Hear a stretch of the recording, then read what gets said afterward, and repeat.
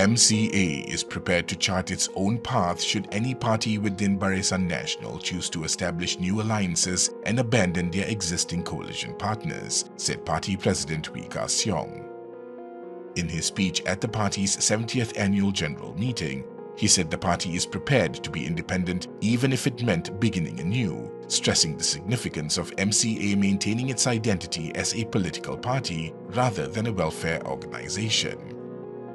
However, he emphasized the need for MCA to maintain collaboration across BN's component parties to drive reform and restore the coalition's core values.